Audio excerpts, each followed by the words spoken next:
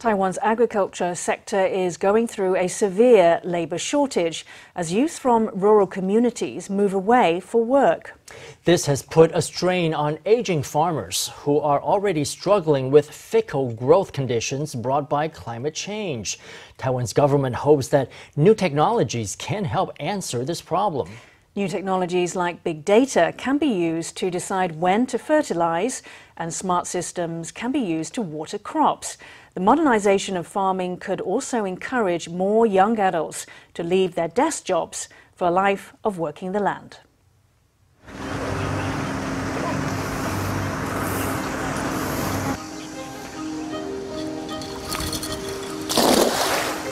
He casts a net into the water to check on his fish. This is a daily routine for Guo Guanbao, now nearly 70 years old. They say that when a fish's mucus is very thick, it's very healthy. This one here is good. Guo's fish farm is along the coast of Hsinchu's Zhubei Township, and his fish are raised in seawater. He has two types of fish, tilapia and gray mullet. Guo takes on each day as he always has. But as he gets on in years and loses his youthful energy, the work gets harder and harder. Around here, I'm one of the younger ones. There are plenty of fishers older than I am. They run into problems all the time. Some of them can't even carry the fish feed. Taiwan's agricultural industry has been hit hard by labor outflow. According to statistics from 2018, there are roughly 550,000 farmers nationwide. There is a shortage of 15,000 regular workers and 267,000 seasonal workers. But for Taiwan's agricultural industry, the labor shortage isn't necessarily a death knell. It's not quite 6 in the morning. In the mountains of Hsinchu's Guanxi Township, sunlight is seeping into this melon greenhouse. The air is filled with the fragrance of melons ripe for the picking. It's not hard to imagine the work devoted to bringing about this harvest. Xie Jingyuan is not from a farming family. He had started out with a strawberry field that, due to his inexperience, succumbed to an insect infestation. Because we farm organically, beetles are extremely difficult to keep away. Once they get into the greenhouse and start reproducing, you basically have no recourse. Only after becoming a farmer did Xie understand the hardships involved. His greatest challenge is the weather, which cannot be controlled. Xie believes that when it comes to production, marketing, finances, and the weather, farmers must adopt modern concepts. That's why he's tested out high-tech farming equipment on his operation.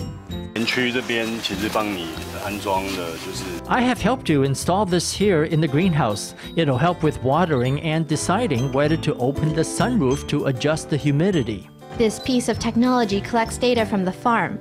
Conditions across every inch of this tarp-covered soil, including changes in temperature and moisture levels, are measured by small sensors. All the information is digitized and presented in charts. It's very hot today. Tomorrow will be cloudy, and the following morning will be hot with thunder showers in the afternoon. How do I plan the watering of the plants so that I'm watering them enough and not over-watering them? This is actually a very subjective matter based on perception, but if we try to quantify it, we can at least have a standard for reference. Another farming operation that uses smart technology belongs to mushroom farmer Liu Jianxu at Taichung's Xinshe district. I do my best to not let the temperature go above 29 degrees Celsius. If it gets above 29 degrees, the mycelium inside the mushroom grow bag will stop growing. New mushroom grow bags are arranged in neat rows. Once mushrooms begin growing in the bags, they take roughly 4 months to reach full size. Less than 2 weeks in, 1/10 of this batch has already died. Although some of the mushrooms have died, Liu is unperturbed. He has begun using Internet of Things technology with sensors that test temperature and humidity in the mushroom hut, allowing him to monitor the mushrooms' growing conditions.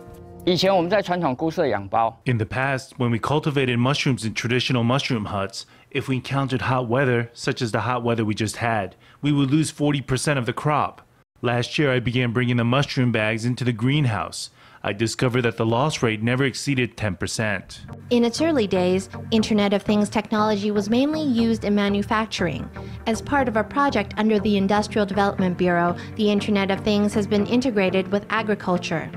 Information about agricultural production can be sent to the cloud and analyzed using big data technology to create production models. 比如说，我们过去的务农都是我们的长辈。In the past, farmers were from the older generation. They would look at the weather today and the year's rainfall and decide whether to do any irrigation or things like that. But if all those records and all that information could be recorded, the whole system of production and harvesting would benefit greatly.